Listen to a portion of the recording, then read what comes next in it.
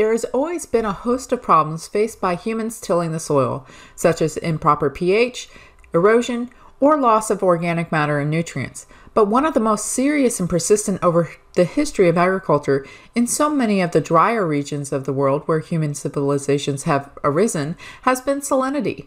As a broad generalization, soils of humid regions tend to become acid, while soils of arid regions tend to become saline. I'm Dr. DeBusk, and in this video, I'll discuss soil with salinity issues and how to treat them. In humid regions of the United States, acidity is a common problem for growers because percolation leaches calcium, magnesium, and sodium from the soil. Growers in more arid parts of the nation often have a different but related problem, an accumulation of soluble salts of these same bases. This accumulation tends to be a problem in dry climates where natural levels of rainfall cannot flush salts out of the soil. We also associate this salinization with poor drainage in irrigated fields. Irrigation imports salts into fields, and when drainage is poor, irrigation raises the water table, bringing salt-laden water into the root zone of crops. The soluble salts of greatest concern in the soil are sulfates, bicarbonates, and chlorides of the bases calcium, magnesium, and sodium. These salts may come from parent materials, irrigation with salty water, or even de-icing salts. In salted soils, salts cause a number of problem conditions. Primary among these are osmotic effects. In non-saline soil, about half the water held at field capacity is available to plants. In saline soil, as little as 10% may be available because of osmotic potential. Other effects include the following. Roots can adjust somewhat to salted soil by raising their own solute levels to lower osmotic potential inside the cell and reestablish a potential gradient. But this takes energy that could go into growth and other functions. Specific ions, mainly chlorine and sodium, may be taken up by plant roots and accumulate in plant tissue to toxic levels. These are called ion-specific effects. Stress on roots from salinity makes them more prone to root rot organisms. Nutrient imbalances in the plant can result from excess of some ions at the expense of others. For instance, high levels of sodium can induce potassium or calcium deficiencies. High soil salt levels inhibit population of some soil microorganisms while encouraging others, changing the biological nature of the soil. In certain cases, extremely high pH occurs. The bottom photo shows salt damage on a tomato as yellowing and death of leaf margins from some combination of the factors just mentioned. Saline soils have high levels of soluble salts except sodium.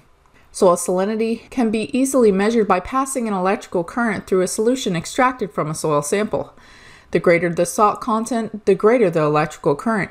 This value is called electrical conductivity, or EC, and is the means by which we measure salinity. For many common day-to-day uses, EC is measured as millimoles per centimeter. For scientific publication, the units Siemen per meter are preferred, and 1 Siemen per meter equals 10 millimoles per centimeter. A saline soil is defined as a soil with an EC of 4 or more millimoles per centimeter. However, salinity levels as low as 2 millimoles per centimeter can injure sensitive plants. Most salts are chlorides or sulfates. Soil pH is 8.5 or less. A white crust may be seen on the soil surface due to salts migrating to the surface by capillary rise. This is also commonly observed on the soil surface in potted plants.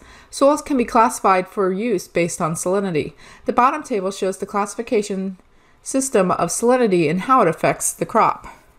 This table classifies common crops according to their salt tolerance. Crops such as beans, lettuce, peppers, and carrots are more sensitive. Sodic soils are lower in the kinds of salts found in saline soils but high in sodium. The exchangeable sodium percentage, or sodium saturation, is 15 or more, and the pH is in the range of 8.5 to 10.0. Sodium is often measured by the sodium adsorption ratio, SAR. The SAR compares concentration of sodium ions with the concentration of calcium and magnesium ions. Sodic soil has a number of effects on plant growth. Sodium reacts with water to form lye.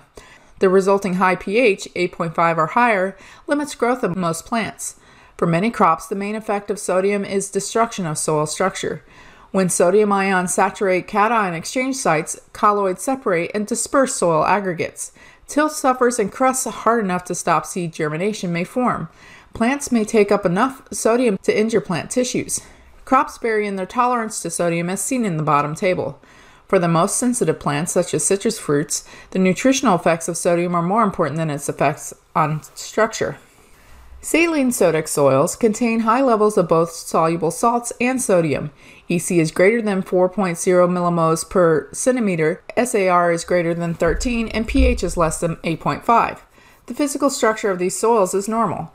However, after periods of heavy rain and irrigation with low salt water, soluble calcium and magnesium may leach out of the soil, leaving behind sodium salts. Soil may then become sodic with poor physical structure and drainage. The first step in reclamation of salted soils is to decide whether the project is practical and will pay for itself.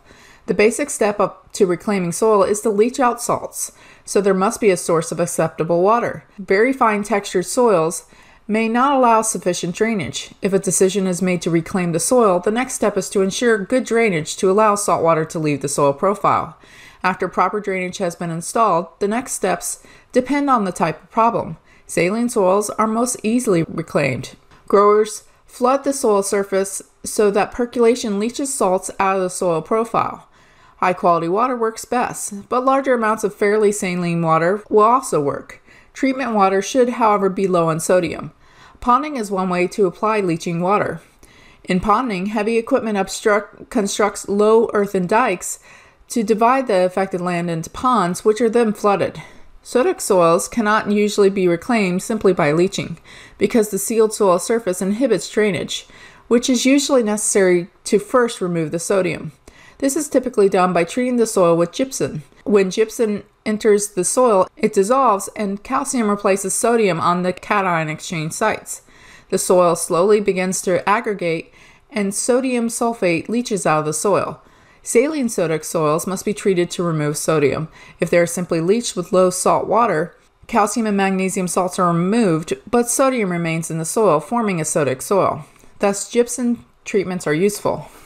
Saline soils, especially irrigated land in arid climates, may be managed to reduce salt problems. If possible, use high-quality irrigation water.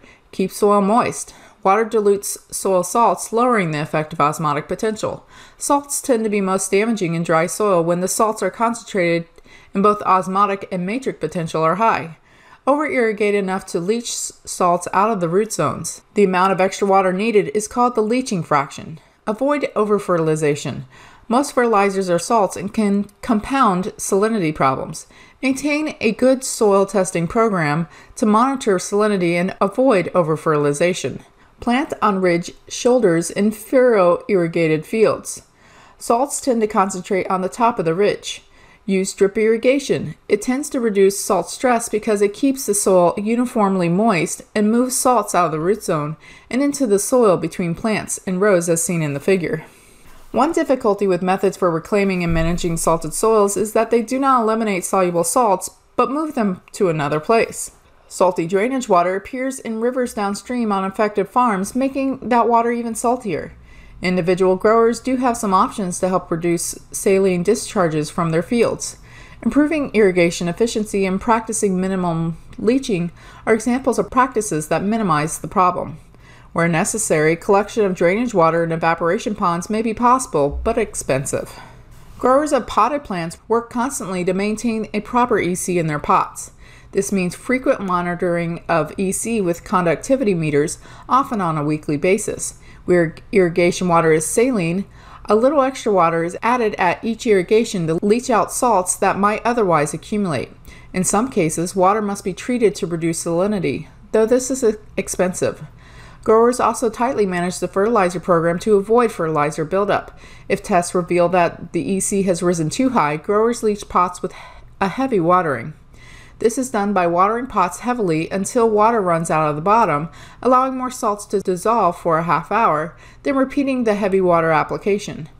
Since this treatment leaches out all the fertilizer, it is followed by an appropriate fertilizer application.